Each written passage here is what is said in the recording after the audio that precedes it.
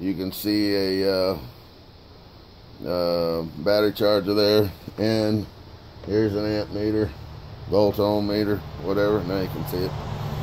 So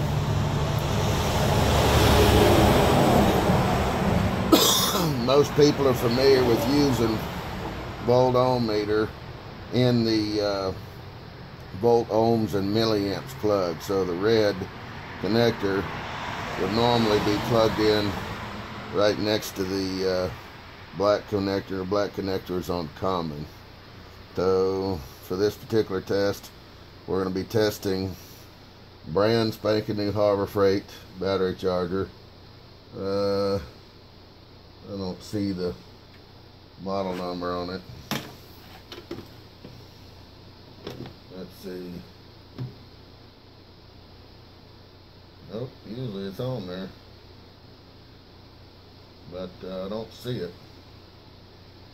Alright, well, I'll get it later and post it in the comments or whatever, but here we go. So once you connect this over here, then you need to connect. When we talk about series and parallel, a lot of people don't understand it, but you need to put your multimeter in line with the current so the current passes through. Alright, we're going to do that on the positive side. As soon as I get through jerking everything around here. So now the battery charger's on. It's on 2 amps. So I'm going to hook to the negative lead. Hopefully I'm staying out of the way. I'm going to hook to the negative lead on the battery and hook to the positive lead on the battery charger connectors. Now what you see here is 2.2 or so volts. Alright, that's what's going through the battery charger into the battery. And you can see over here that this is showing that it's given 100% load, or I'm sorry, about 80% load, which means that it's charging, you know, at the full 2 amps. Right here you see a little light says check full, green when full charge, I'm sorry, so it's red.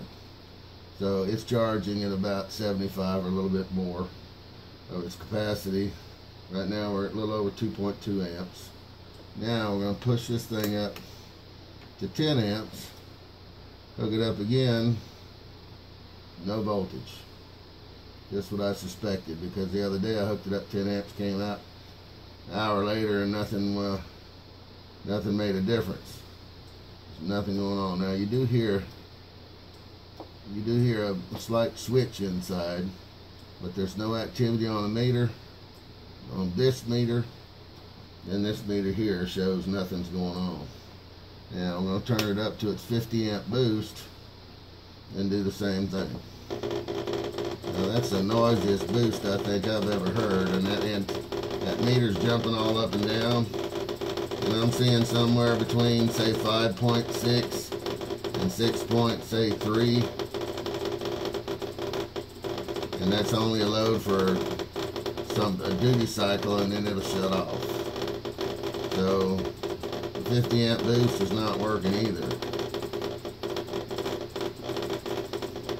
Jumping all over the place. It should peg that and stay that way. Well, now it's smoothed out a little bit.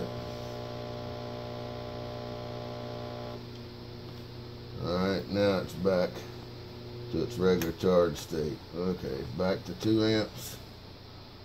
Check it. And you know what? That's when the last one of these I had. That's when it died. It died after I used the boost on it. So that one's fried now too. Well, I'll be damned. So sorry about that. I didn't notice I didn't have the meters where you could see them. This is the way you would normally use the meter on DC volts or AC over here, 250 whatever, or you would use it on ohms. That's what most people are familiar with. But anyway, you'll have to move it off of the volts down here below the DC amps. Down here, these are all milliamp settings. There's your 10 amp. I don't know why it doesn't want to. There's your 10 amp setting right there. There, when it focused. Okay, this is normal setting for your voltage and ohms and all that. You see where it says 10 amp DC, 10 ADC? That's the setting you use with this. Alright, this is your normal, volt, ohms, and milliamps. Black is your common. So, when we do the next test, all I'm doing is moving this red terminal from here to here. On the 10 amp DC, on this section here, put it on DC amps, 10 amp. Alright, I didn't make that clear in the video because you couldn't see what I was doing. Cheers. Back to the video.